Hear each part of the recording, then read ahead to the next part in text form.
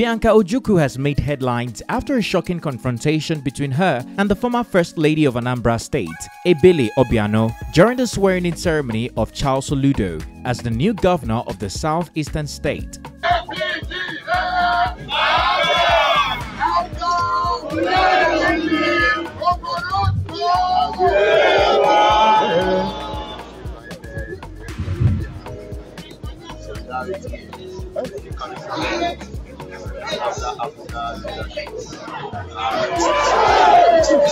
The incident, which took place on March 17, 2022, got people praising and commending her. It's no secret that there is no love lost between the 53-year-old widow of the late Biafran President, Chukwuemeka Odumegwu Ojukwu, and the Obianos. They reportedly fell out in 2014, shortly after Willie Obiano was sworn in as governor of Anambra State over what Bianca termed disrespect to her late husband. However, despite their differences, Bianca had managed to keep her cool until this fateful event when Ebele Obiano decided to push her luck too far. According to reports, the outgoing First Lady came late to the swearing-in ceremony where Bianca and other dignitaries were already in attendance. On sighting the ex-beauty queen, she walked majestically to her seat and confronted her about attending the event while calling her the B word.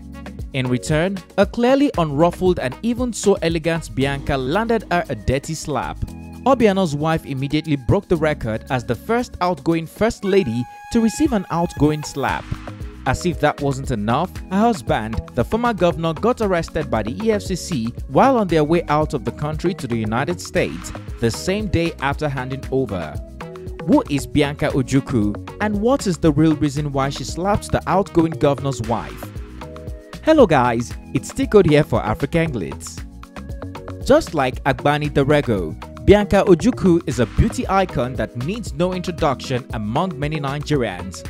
Over the years, she has gained prominence for her beauty, style, elegance, and most recently, a contribution to politics and diplomacy.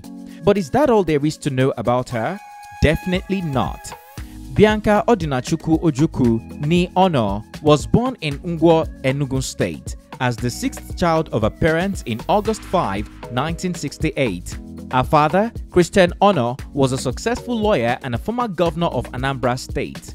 She had most of her education outside Nigeria, attending Ackworth School, Pontefract, St. Andrews College, Cambridge, before proceeding to the University of Buckingham to study law, economics, and politics. Due to some reasons, she was forced to move back home to complete her university education in Nsukka at the University of Nigeria, where she focused on law. She later graduated as a lawyer and joined a family law firm. But her law practice was brief as she quit to start a cosmetic business, Bianca Blend, and an interior decorating outfit, Mirabella. Years after, she founded the non-governmental organization Hope House Trust.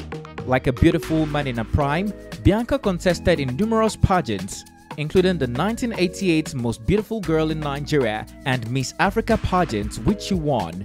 In 2011, she was appointed as the special advisor to Goodluck Jonathan on diaspora affairs. In 2012, she was appointed as the country's ambassador to Ghana and later to Spain.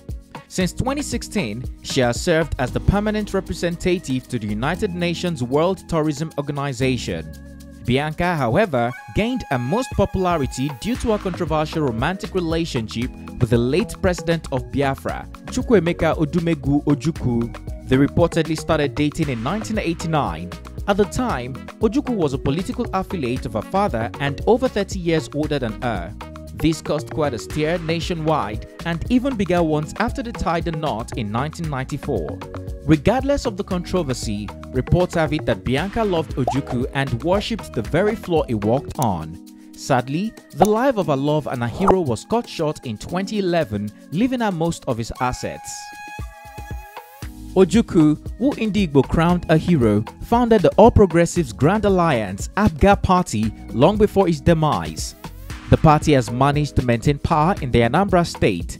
Following his passing on, the party, which Bianca is a member of the Board of Trustees, holds a commemoration ceremony for him yearly.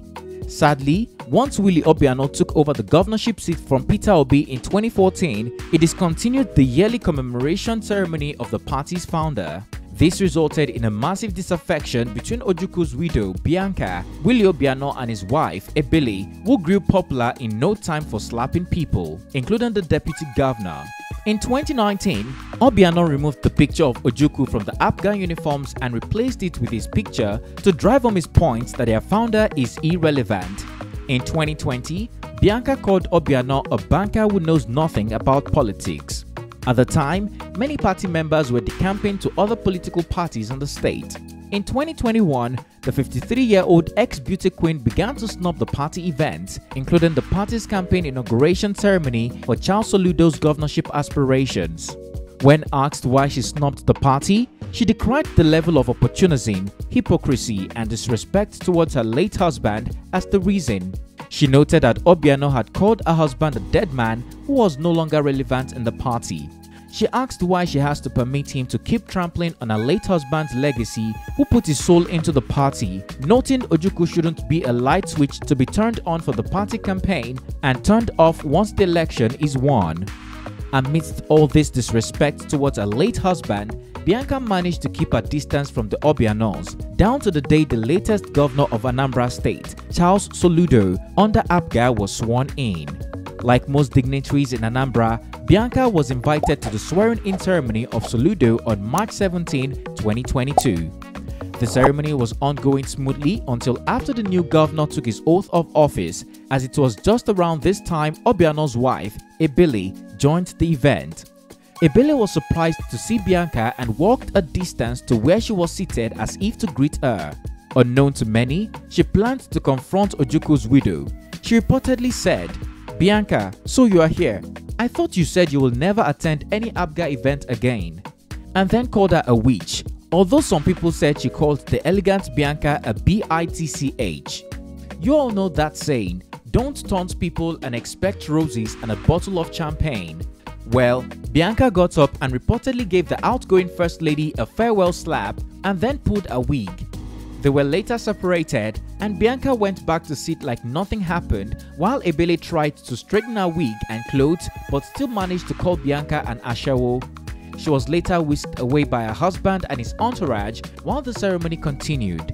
Bianca left the event smiling and looking elegant like nothing had happened earlier.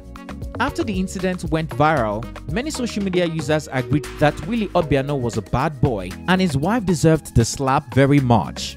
As if the Obianos haven't had enough for a day, around 8:30 p.m. precisely, the Economic and Financial Crimes Commission arrested the former Anambra State Governor at the Murtala Mohammed International Airport, Lagos, while on their way out of the country to Houston, Texas, United States with his family. Announcing the arrest publicly, they said the former governor has been on the commission's watch list for some time now. What do you think about the drama between Bianca Ojukwu and Ebele Obiano? Do you think Ebele got what she deserved? Do you think Bianca Ojukwu wasn't very ladylike? Are you surprised the EFCC was waiting and successfully arrested the former Anambra State Governor? Share your opinion in the comment section down below. If you found this video informative, please comment, like and share. Also, don't forget to subscribe for more well-researched African stories and news we know you would like. Click on the bell sign to be notified every time we upload a new video so that you don't miss out. Thanks for watching and see you on our next one.